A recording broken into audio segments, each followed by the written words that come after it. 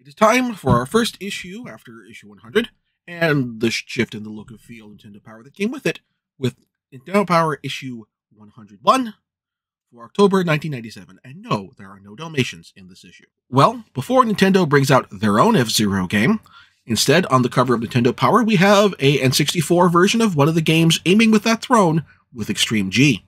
In the letters column, we have a bunch of letters discussing the Rumble Pack and its impact on play, mainly with Star Fox 64.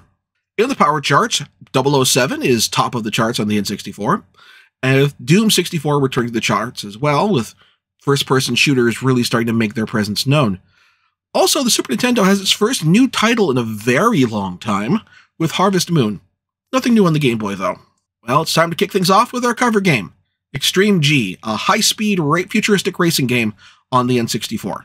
We have a rundown of all 8 of the vehicles you can control, in addition to the single and multiplayer gameplay modes. We also have course descriptions, but not course maps.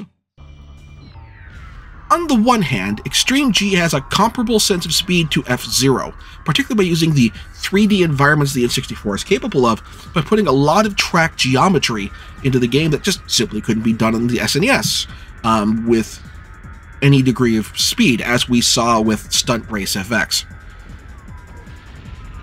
And consequently, it can give that stronger sense of speed, because all these little twists and turns in the track can give a sense that more ground is being covered, because you're not necessarily able to see it. On the other hand, though, because the N64 also has its problems with draw distances, they also can cause that sense of speed to backfire, because you create situations where obstacles are thrown in front of the player literally faster than they can react. Either obstacles that are intrinsic to the level design, sharp turns, jumps, and places where the track either narrows and contracts, or loop-de-loops, or that sort of thing, or corkscrews, or weapons from the other racers. And this actually leads to the real problem here. The inclusion of weapons, something that F-Zero did not have, both as power-ups and just items built into the vehicles that can leave the track something of a mess. For example, on the last race in the first circuit, some weapon power-ups were deployed very early in the lap that caused everyone's speed to slow down to a crawl, then in turn causing everyone to not have enough speed to go over a jump that is very early in the track, causing everyone to tumble off to their death, or reset, as it were, on the other side of that jump with 0 speed. It felt almost bizarre. Yeah, using a turbo boost there would have circumvented that on my part, but as a player, I'm unaccustomed to everything turning into an absolute fustercluck that early in the race. Normally, it takes some time to pick up weapon power-ups and that sort of thing for everything to kind of work its way out in that way. And most games design their tracks to prevent that from happening. It saves those particular messes for later in the game, oftentimes not at the beginning of a track, but at the end as an opportunity for quick turnarounds and a way for recovery by the player or by the AI. It's still fun, but it's also got this handful of oversights leaves Extreme G feeling like a pretender to F-Zero's throne, who holds the seat not on its own merits, but because the king is absent, and once the king arrives, they will quickly and easily reclaim the throne. Well, Square may have left the N64 behind, but Enix has not. So they are publishing Treasure's new game for the N64, Mischief Makers. As this is a 2.5D platformer, this fits with the old-school Nintendo Power map style, this screenshot map variety, so we have maps in addition to level notes for the first 3 worlds of the game, along with some information getting each level's A and S rank par times. We also get information where to find all the gold gems in each level, because you need to get all of the gold gems in order to see the full ending. So, Mischief Makers is about half of a fun 2.5D platformer. Half that's fun is the general running, jumping, and grabbing things, and shaking and throwing them at enemies, and all that good stuff. However, the moment things get more complex, in terms of navigating the game's environments, things become more of a mess. It feels like it's odd to say this, but the more complicated the controls get for Treasure's games, and the more complex the traversals get because of it, it feels like things become more of a problem for them. Gunstar Heroes was a game about running and shooting. Guardian Heroes was a belt-scrolling beat-em-up, and neither was particularly involved in their controls. Both of them basically more or less were like 2 or 3 button games. On the other hand, Mischief Makers feels like it's trying to use every part of the damn controller, and because of that, it doesn't work. To the game's credit, though, this is the most heavily anime game to come out on a Nintendo console and in the West at this point. With the game having an opening cutscene for the first world that has the character needing to be rescued, the professor, in the inside of a spaceship that is clearly modeled after a small Japanese apartment complete with a kotatsu.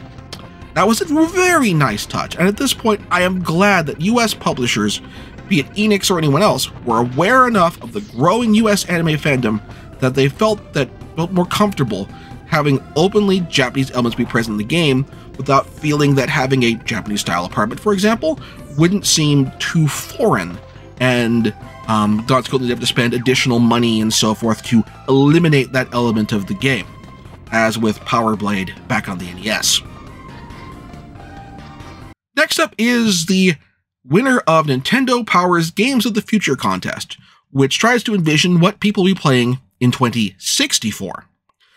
In this case, it's a sort of VR headset that runs on cartridges and has a direct neural interface.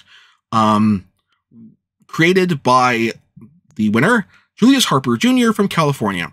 Doing some light Googling, Harper done all right from here. He's got an IMDb page and has done some production work with the entertainment industry, including apparently some involvement with, well, a game in the form of Bandersnatch on Netflix. Or Black Mirror Bandersnatch, rather. So that's pretty cool. In the classified information column, we find out what levels you have to defeat in what gameplay modes and with what completion time to get what cheats unlocked in GoldenEye 007. With the also added note that you can only use those cheats on replays. You can't, once you've unlocked unlimited ammunition, you can't just go play the rest of the game for it, with it. So you'll have to use a Game Shark code for that. We have another 3D fighting game on the N64. This one is a weapon-based fighter, like Soul Edge or Toshinden, with Mace the Dark Age. We have notes on each of the playable characters in the game, several of whom have fairly Orientalist character designs, like Namira, who's wearing translucent harem pants and a bikini top, in addition to the equally scantily clad Kunoichi, who's one of the playable characters as well. Maze the Dark Age is frankly not as good as the Soul Edge or Caliber games, or even the Tekken or Virtua Fighter series. Instead, it feels like, well, Midway's doing a dry run for something like Mortal Kombat 4, particularly related to how distressingly limited some of the movement is, and how it can be kind of tricky to do some basic stuff like blocking. Honestly, it feels like I kind of wish that Namco and Nintendo had been on better terms, so we would have later gotten a N64 release of some of the Tekken games, the same way that we eventually got an N64 Wipeout game from Psygnosis. Speaking of mending fences and so forth and so on, Madden has finally come to the N64 with Madden 64. Now, this game has the Players Association license, but not the team license, so teams are only identified by city. Fortunately, unlike with baseball, we don't have multiple teams in the same city, no football equivalent of the Subway Series here. So that should be pretty straightforward. You only got one New York, you only got one Seattle, you only got one, at this point, Los Angeles, because I believe we might have the Chargers and the Rams at this point. No, actually, the Chargers would still be in San Diego, I think. So only one Los Angeles team. Here, the main focus is on the adjustments to career mode for this version of the game. So I played a fair number of Madden games over the years on older consoles like the SNES, and newer consoles like the PlayStation 3 and 4, and PlayStation 2 even for that matter. And I'm probably the worst of all of them that I've played at Madden 64. And I'm not entirely sure why. I don't know if it's an issue with it being trickier for your receivers to get free of coverage, or if it uses just a bit too much of a delay for hitting the input for your kick, or what have you. Also, this game uses most of a memory pack, like 122, 123 slots on the memory pack. I tried clearing some space out of mine with like getting rid of a whole bunch of duplicate saves, and still didn't have enough room. So if you do buy a copy of this, maybe pick up a spare memory pack to go with it. Or, I know that Polymega still hasn't shipped a lot of their base systems yet, but like using Polymega's N64 thing, add-on for the for their system, to deal with the whole, you know, memory card thing and limited space. Anyway, I do remember hearing stuff about this being the worst of the Madden series, and my experiences would kind of bear that out. Though admittedly, having my first game as the Seahawks, which admittedly I don't remember how good they were at this time, but I was up against the Dallas Cowboys when I forgot that this was one of the Cowboys' best lineups of all time, with Aikman as QB and Deion Sanders as a receiver. I admit I probably walked into getting thoroughly stomped there. Moving on, we have a preview of an import game for the N64 with Last Legion UX.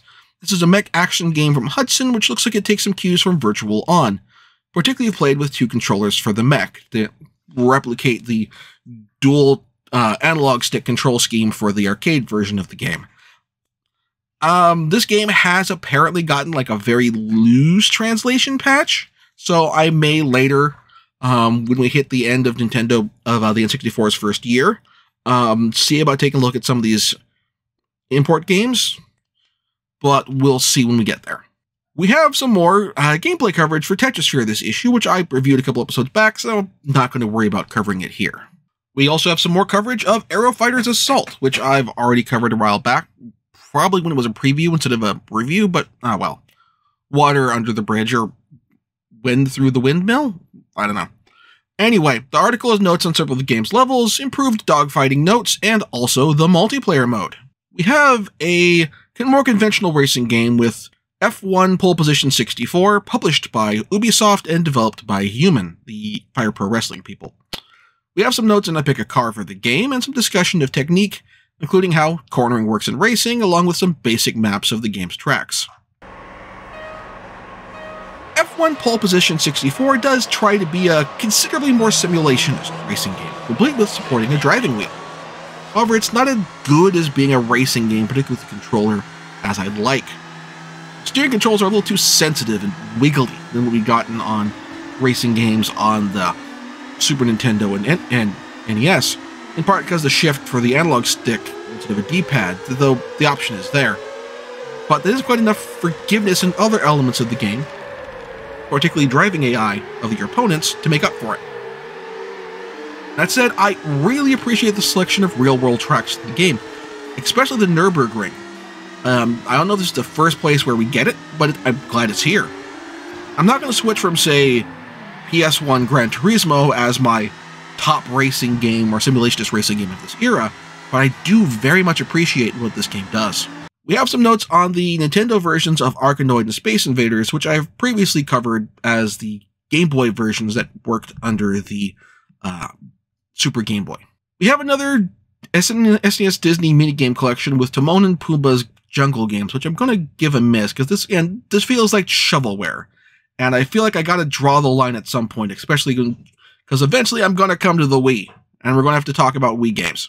Next is Tamagochi for the Game Boy, a collection sort of I guess I'd call it like a upgraded and expanded version of the classic Tamagotchi LCD game, which is just recently out and a big happening thing at this point, which adds some of the elements of raising sims like Princess Maker on the Game Boy.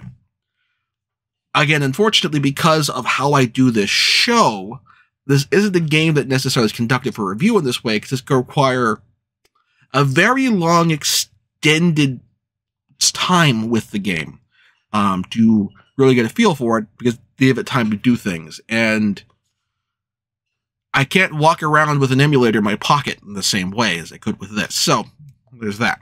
Mortal Kombat 2 are getting a port for the Game Boy again, or rather a bundle of the previous 2 releases in one cartridge. And again, I've covered both of those previously, so once again, this gets a miss. No also ran this issue in the Now Playing column. And in Pak Watch, we have a look at Diddy Kong Racing, along with the upcoming second Kirby game for the Super Nintendo, showing that platform still has some life left in it. So my pick of this issue is also kind of by default, specifically Extreme G. It does exactly what it's trying to do, and it does so very well. It just needs polish. It certainly learned a lot about how to handle handling and control from the first couple of Wipeout games on the PlayStation 1. There is room for improvement, however, both with the sequel and with others following in the game slipstream, whether it is future Extreme G games, the upcoming N64 version of Wipeout, and of course, Nintendo's own F-Zero 64. But next month, more football.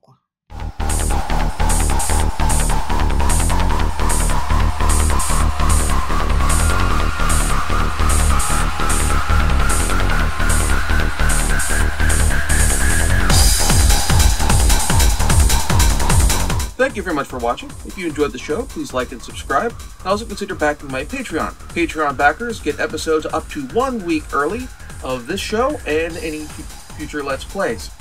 Also, please consider backing my Ko-fi. Toss me a few bucks, also helps support the show, and it's not a monthly obligation or anything like that.